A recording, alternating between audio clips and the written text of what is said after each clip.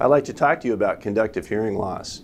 And what most people don't understand is that hearing loss can be divided into the conductive component, and that part is the sound getting from the outside world through your ear canal, vibrating the eardrum, and vibrating the three ear bones, then create a signal that gets amplified in the cochlea. And the cochlea receives the sound, turns it into a neurological signal, and goes through your nerve and into your brain.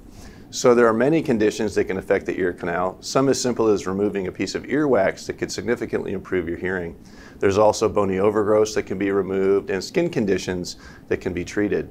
The eardrum often ruptures to protect you during infections, and sometimes that doesn't heal. And that can actually be repaired oftentimes with a very simple operation, and sometimes even in the ENT's office. The three ear bones that conduct the signal are a very complex lever system that we have multiple interventions for, including artificial ear bones, reforming the ear bones that are there.